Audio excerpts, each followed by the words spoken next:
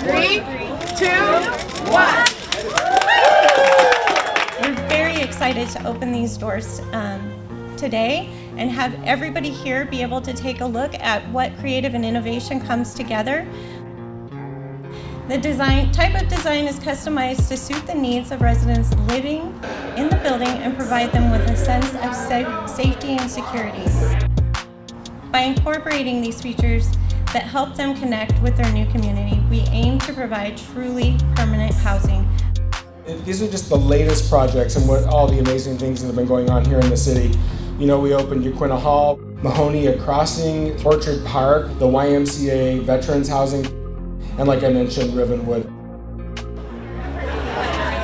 Housing is our most critical issue. It is one of the issues that people go to sleep stressed out about every night. It's one of the stressors that people wake up with every single morning.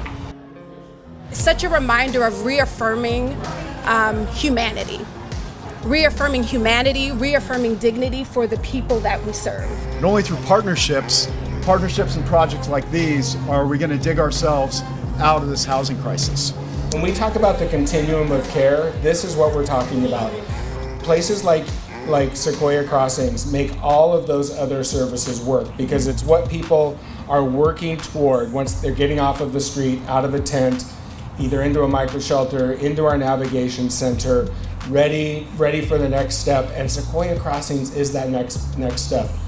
These leaders have made this a priority and their efforts are showing results.